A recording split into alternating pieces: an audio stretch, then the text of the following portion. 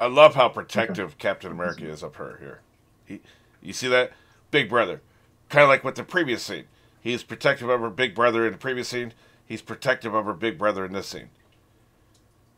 That's a level of security and comfort. That's a place she can go to when she's traumatized, right?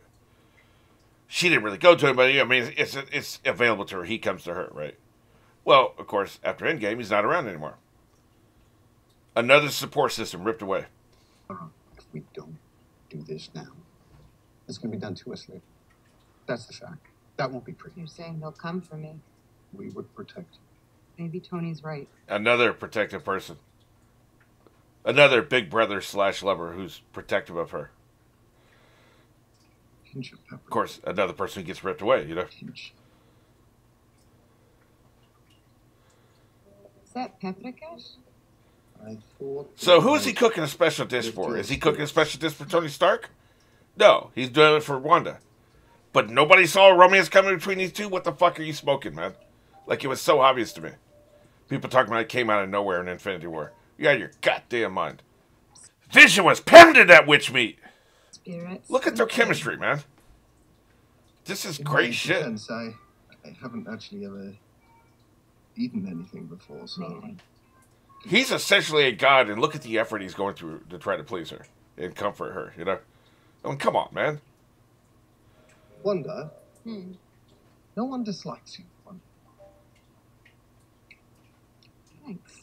Oh, you're welcome. No, it's an involuntary response in their amygdala. They can't help but be. Are you? Listen to that. My amygdala is synthetics. Oh, yeah. There's no chemistry here, is there? One way, but Idiots. I'm just saying. They were fucking. I don't know what's in this, but it is not paprika. You have Go to the failed, store. Robot I'll Man. be back in. Mr. Stark would like to avoid the possibility of another public incident. I know he mentioned Stark, but I think he wouldn't do this unless he also wanted to Secure protect her. Foundation. This is about what he wants. And what do you want? Exactly. For people to see you. As I do. How did people not see the chemistry here? Like, what, you know, people are like, oh, they never hinted at this. Like, you're fucking idiots. I'm sorry, man. I'm going to keep banging that drum. I don't know how you saw that scene and didn't realize there's some smoke coming, man. They were fucking. Cat needs our help. Come on. Clint! You know what's interesting? She was willing to go with him, right? See that? She was going to go with him. Vision comes back, then she has second thoughts because she doesn't want it. She doesn't want to betray him, you know? It's easier to betray him if he's not in the room, is what I'm saying. Here we gotta go. Yeah. See, now she hesitates. She wasn't hesitating before. There's a certain loyalty here that's keeping her in this room. Problems. Gotta help me, Wanda. Look, you want to milk and go to Gotta help me, Wanda. That comes back, of course. She can't. And here we go. Vision. That's enough. Let him go. I'm leaving. I can't let you.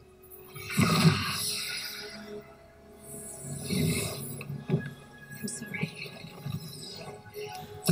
This shows right here, by the way, one-on-one, she's more powerful. They will never stop being afraid of you. And that's what he's afraid of, right? I can't control their fear. He cares. Only my own. You know, it's funny she said that I can't control their fear, only my own. And I suppose that's true. I think it's the thing she can't control is her trauma. I think she's okay handling her fear. She can't control her trauma. She can't control her pain, you know? That's her issue.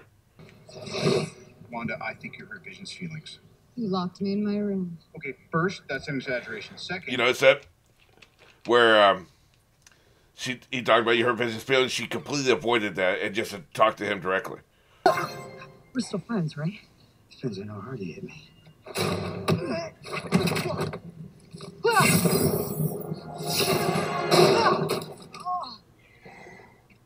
You were pulling your punches. I'm pausing here. I find that a very interesting line there. Now, obviously, they're fighting their friends. In most cases. You know, Black Panther, not necessarily. But in most cases, they're fighting their friends. And she says you're pulling your punches. She says that as a criticism. What's interesting about that, think about that. Now, she doesn't mean fight to kill, right? Which means when she goes into a fight, she's not trying to kill anybody. She's just trying to subdue them, whatever it takes. Like break a bone, knock them out, cast them outside your bubble, whatever. She's just trying to subdue them. She's not trying to kill anybody. Think back to WandaVision. I'm up to episode 3 so far. When she ejects Monica, she could have ejected Monica so hard that she went into space. She could have ejected her so hard she smashed into the ground and splattered like a fucking pancake. She did. She ejected her, but maybe took the wind out of her when she landed, but it wasn't going to do any serious damage. So she's not trying to kill anybody. That's her speed, whether she's going against friends or she's going against enemies. No matter who she's going against, her speed is subdue, not kill. Yeah, you could, and when I first remember watching this theater, I think about, well, what is she trying to do? Get them to kill each other? That's just, I remember having that passing thought. That's not what she means at all. She means she only ever fights at one speed. Because she's a defensive fighter, she's not an offensive fighter. I'm sorry. It's as I said. I'm not saying anything, I'm just... What's up? And here we go to Infinity War.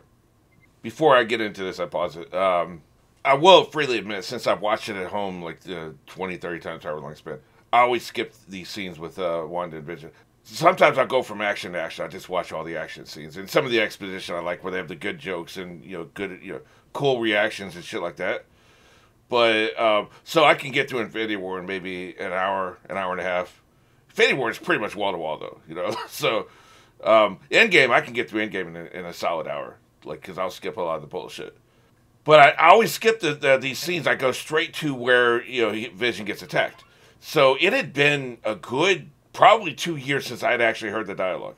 And when I was screen recording, of course, I was sitting here for the screen recording, trying to just capture the scenes with Wanda. So I saw them.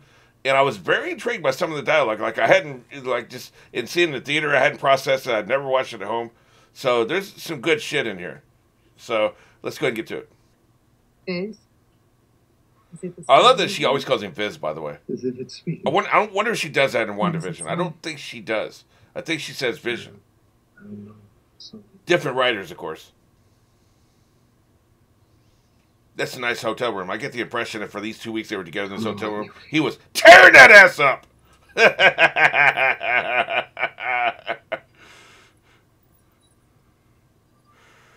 just feel you. Real. I don't... Let me finish my thought. Ship them, okay? But then let me go to the second thought I had immediately, which I always feel like I got to qualify this. I don't ship characters. I watch a lot of TV shows. I don't ship characters. It's not my thing. I don't give a shit about romances, in fictional romances. I ship these two a lot. I love their chemistry. I love their relationship. I really, really ship them. To me, we both made promises. Not to each other. It's the only good romance in the MCU that I can think of. For 2 years, we stole. A lot of the early romances from the original Avengers, they broke up. I don't know. But Cap I'm and just gonna speak for myself. Agent Carter. I don't know. I Never really did anything for it. it. Stay. Real. I love it. He's like, fuck this. Just stay with me. We can both run away together. Like the goody good two shoes is trying to break the rules now. Vision cared about breaking rules until it came time to fuck. I'm overstepping.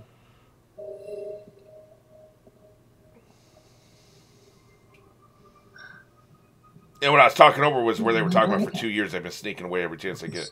Somehow secretly communicating with each other. Probably her using her mind powers. Send him a mental message. Hey, you want to hook up this weekend? I say again. Real. They were fucking for 2 weeks. Vision, if that's true, then maybe going isn't the best idea. Again, defensive. See this? Again, consistent characterization. Pausing. Mark. I just want to pause it here. Consistent characterization. The second there is like major danger, fuck that. Fuck going back. Stay here with me. Let's get a castle. Let's dig in. Put our entrenchments up and just be defensive. And we'll fuck anybody up if they try to cross our wall. Otherwise, we'll stay here. We ain't gonna fuck with nobody. We're gonna be safe. This is Wanda right here. This right here is Wanda. Very consistently throughout the entire run of her being on the MCU. And see, when she has to, she will fuck somebody up. She will go on the offensive tactically. She just won't go on the offensive strategically. You see the difference? And again, she's still trying to run away here, you know. She's not trying to finish him off or anything. She's like, let's get the fuck out of here. We have to go.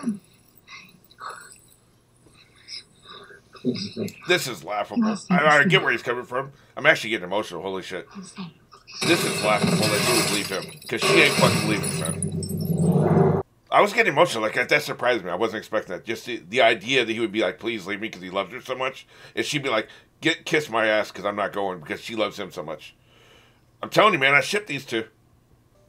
Now, if you want to talk about half-ass romance, there's this one right here, man. Now, that's a half-ass romance.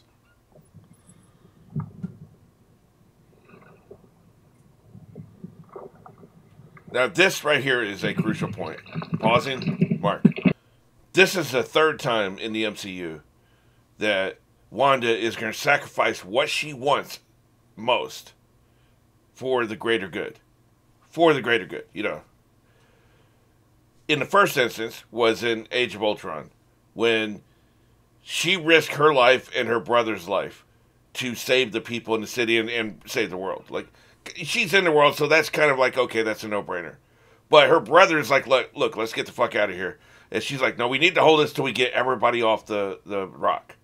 Actually, now that I think about it, no, it wasn't saving the world at that point because Tony could destroy the rock. It's just they wanted to get everybody off before he did it, right? To save innocent lives, right? So she stayed there and protected the core, risking her brother's life because she wanted to get all the innocent people off the rock. And that decision cost her everything, cost her brother. And so she made that choice and to save innocent lives, and it cost her brother. Second time was during Civil War. She risked her relationship with Vision, which was just a budding relationship at that time. You know how fragile those things are when you're just going out with somebody. Very seriously doubt they've had sex yet. So, but there's something there. They know there's something there. She risked that to go help Captain America. She put that in jeopardy. Now, it didn't really risk any lives at that point, but she did risk her relationship with Vision to go help Captain America. Now, here the third time. She has one job in Infinity War. Stay by Vision's side to protect him from anybody coming in until they can get that fucking stone out of his head. She has to stay by his side no matter what's happening on the battlefield. She has to stay by his fucking side. The bad guys knew that, and they were waiting. They were fucking waiting for her to leave. Like, they wanted things to get so bad that Wanda would leave to protect everybody else, the rest of the Avengers and people in Wakanda, and leave Vision unprotected.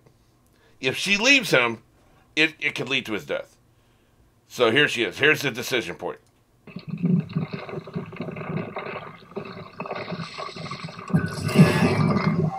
This right here is really going to turn the tide of the battle. This is too much for the people on the battlefield to handle.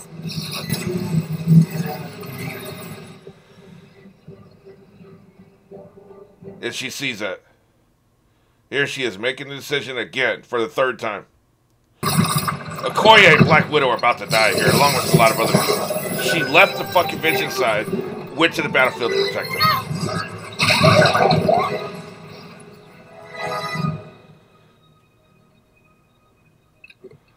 Why was she up there all this time? She's on. I love that line, but here it is. Exactly. Right here. By leaving Vision's side, it leads directly to his death. It would have been a lot harder for everybody else and Thanos to get up into this fucking building. There would have been more time. They would have seen it coming. More people could have converged faster. Vision being forced out of this room and onto the battlefield cost him his life. Trying to protect her friends, she lost what she wanted the most. For the second time she lost it. Could have been 3 times, but she made that decision 3 times. But for the second time, she lost the person she loved the most by trying to be selfless and trying to help other people. Now, I count this here as a 4th time, even though it's really an extension of 3rd time. She had made the choice before. She wouldn't be forced into this choice. This is still a choice. He's kind of forcing her hand here, right? But I consider this a 4th time she makes the decision to lose what... This time it's not even risk losing. She's going to lose what she loves most to protect everybody else. So for a fourth time, If he gets she the makes a stone, choice. half the universe dies. She's going to kill the man she It's not loves fair. to save everybody else. It shouldn't be you, but it is. It's all right. You could never hurt me. And it's acting that like trembling lip gets me every fucking time, man. I'll tell you, the thing I did not expect was to be as emotional as I am. Seeing just her scenes without the distraction of the rest of the MCU has brought this home to me more than I realized it would. Like, this has gotten me really fucking emotional. Because it's one thing to just see this scene in isolation. But having seen the cut up of just her scenes, and especially her scenes with Vision, all together back to back, really drives this home for me.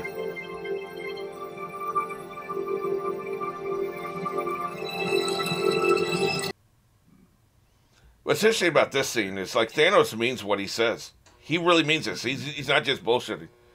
He takes time to comfort her. And of course, she ain't trying to hear this shit. Today I lost. She's too heartbroken right now to attack him, but now is no time for me. I can't even imagine the pain of losing somebody you love twice, like this, back to back. The second time even worse than the first time. Because look how brutally and how coldly he does this shit. Here's what's interesting about this right here, by the way. I just noticed it this time through. She had come over and crawled over to Vision. And was just, like, sitting over him, just mourning, I'm sure. She wasn't trying to do anything. Like, you know, because before I was like, anytime I'd ever seen this before, it's just like, well, everybody's getting dusted. That's pretty bad. I never noticed. It never really sunk in that she had crawled across probably about 12, 15 feet. Because he knocked her pretty far away from Vision. She wasn't trying to get up and attack Thanos or anything. Any of this shit. Everything else that was happening. All she did was she crawled across the ground to go to him and sit by him. And then that's when she gets dusted. Okay, now the final scene. This is in Endgame when she stomps his ass. The only person on the entire field, and there's a lot of memes about this on Twitter at the time, about how he has to rain fire at her because, like, he can't fucking handle her, man. She is the only person, not even Captain Marvel could knock his ass around like she did. She was fucking him up, boy. And that just shows, and this is a pattern. This is what we also saw in Age of Ultron. You know, she loses somebody, she makes a decision to risk everything, and then she loses the thing she loves the most. She gets revenge, and then after she gets revenge, then she has nothing left. She's broken, you know.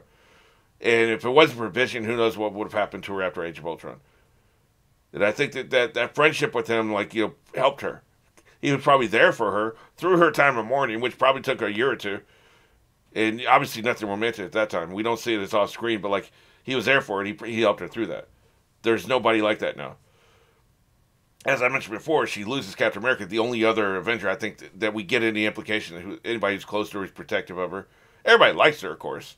Vision even says that himself, that everybody likes her. But the only other Avenger we see that, like, has any kind of kinship with her is Captain America. And guess what? He bailed.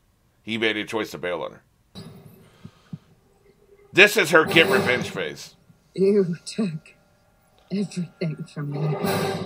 And I tell you, man, that shit is terrifying. You will.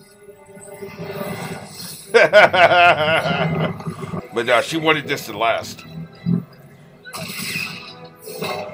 What's up, bitch?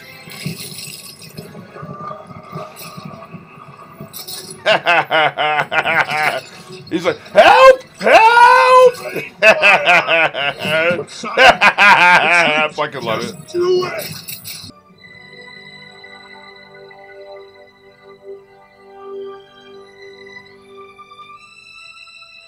Now, I think this is interesting right here. This is at Tony Stark's funeral.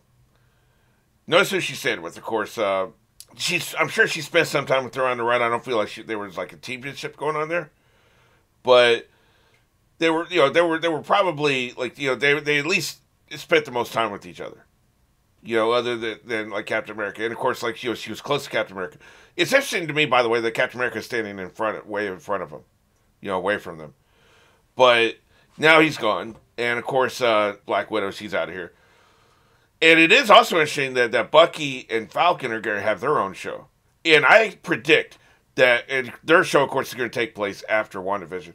It was going to take place before WandaVision, by the way, in the original order of events. But WandaVision was further along in shooting.